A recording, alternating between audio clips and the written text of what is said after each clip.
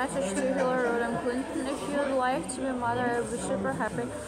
Please adopt me. I feel you're one of the best people in the world, and I think you're such a fighter, and you can help me against Angela Merkel. Please tell her I'm not a German anymore, and I am not a slave of Germany. I don't have any duties towards Germany, because they've been using me so badly. They've been raping me so many times. They've been putting me under some medical treatments without my notice and against my will. They've been using my body very improperly, and they've been stealing so many earnings, so many fruits of my creations, like money for the winter store, which I never sold in my lifetime, or the money for my writings and the money for my paintings.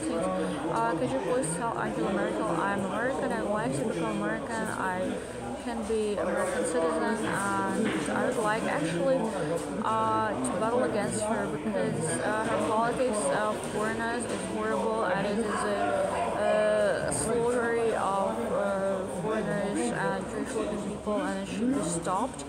This is a break of the United Nations law, and this is a break of human rights, and Angela Merkel should be stepping down and stepping back from her chancellor chair, which she is holding under her bottom for too long.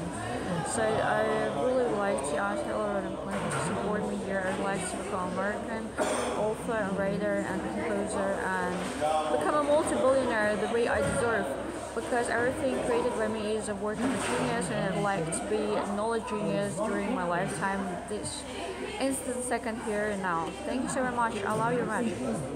I'm giving America 95% if you're getting me to the yes, and 5% are going into my pocket. I love you all. Bye.